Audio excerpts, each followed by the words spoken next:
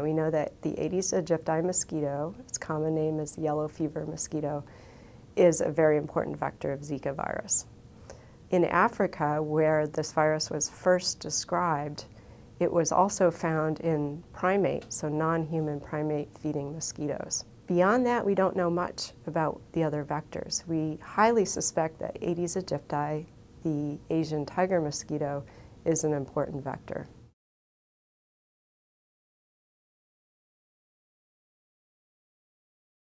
It's the only example that I'm aware of a truly domesticated mosquito. It co-evolved with humans.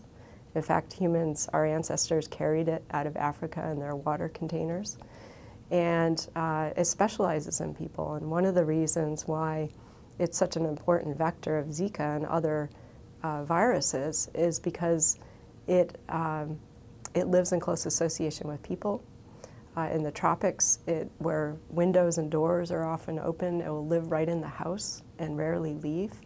It will lay its eggs in man-made containers. And we found that it takes a blood meal almost every other day from a human host, which is really unusual for a mosquito.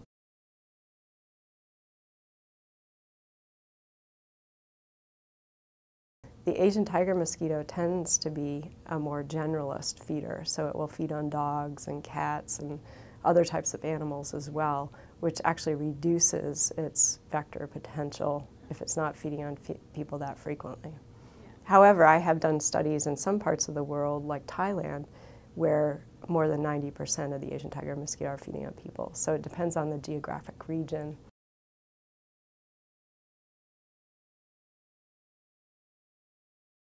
We're looking at areas such as the South. We're looking at regions where you can have continual populations of mosquitoes breeding throughout the year as the regions where we would see the highest risk for Zika. However, that being said, we have had tropical vector-borne diseases in places like New York City and Long Island, locally transmitted, because we do have the Asian tiger mosquito all the way up north into the coastal regions of Connecticut and Massachusetts and west. Just last year, there was a dengue case that was locally transmitted on Long Island, probably transmitted by the Asian tiger mosquito to a human. And so I think we should be aware of that.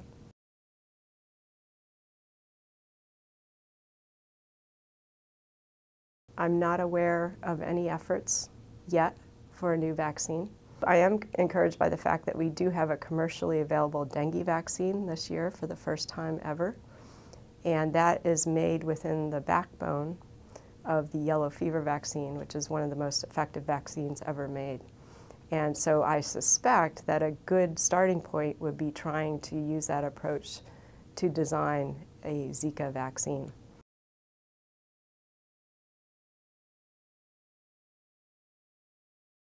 There are some general personal protective measures that people can take. Repellents are great. We have excellent repellents out there that are safe if they're used within the label recommendations. Another factor, another strategy is just awareness, knowing when the mosquitoes are feeding and avoiding times of the day when they're feeding. If you're outdoors, if possible, that's pretty difficult. One of the messages that people have really drilled into their, have been told over and over by the CDC, for example, and other public health organizations is avoid mosquitoes at dusk and dawn. Well, that doesn't apply here because this particular, both the Asian tiger mosquito and the yellow fever mosquito feed during the daytime.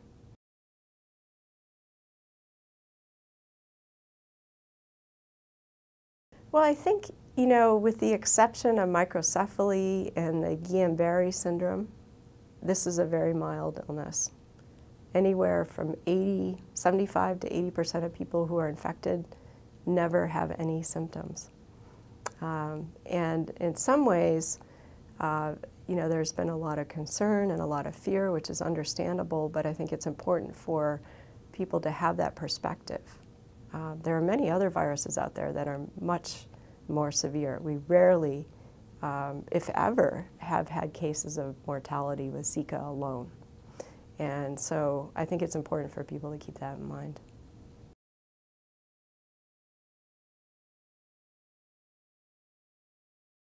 Obviously, women who are pregnant or thinking about becoming pregnant should be concerned.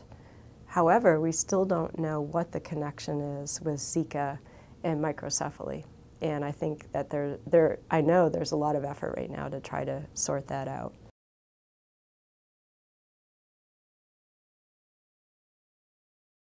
We don't know much right now about how the virus gets transmitted among humans beyond the role of mosquitoes.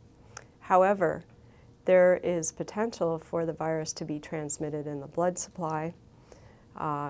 It might be sexually transmitted, and there might be other modes of transmission as well. But those two alternate modes of transmission really should be explored as we start to try to understand how to protect people from Zika virus infection.